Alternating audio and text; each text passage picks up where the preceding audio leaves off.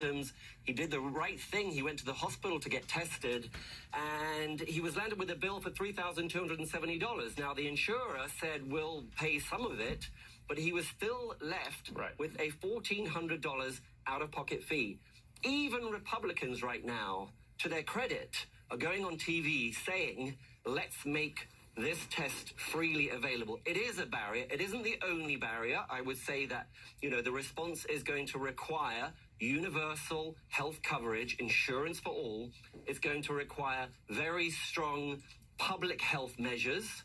It's going to require social distancing, aggressive contact tracing. And then there's an element of this response that doesn't get very much attention. I lead a center at Duke University called the Center for Policy Impacting Global Health. And for many years, we've been talking about how actually there's a whole set of global activities that need to happen. We need things like surge capacity. We need to be able to manufacture quickly medicines. We need to manufacture personal protective equipment for doctors and nurses. We need to be able to surge health workers. Italy, as you know, is facing this enormous shortage of health workers. We need, if you like, a kind of a global task force that could be, mobilized when necessary. Laura, let me just end with you on this sort of economic. Obviously, you're identifying huge holes in the social safety net that are the status quo.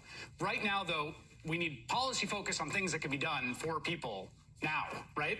So what do you see as the sort of priorities there? Well, I think Robert, please. Paid sick leave, for example, Chris. I mean,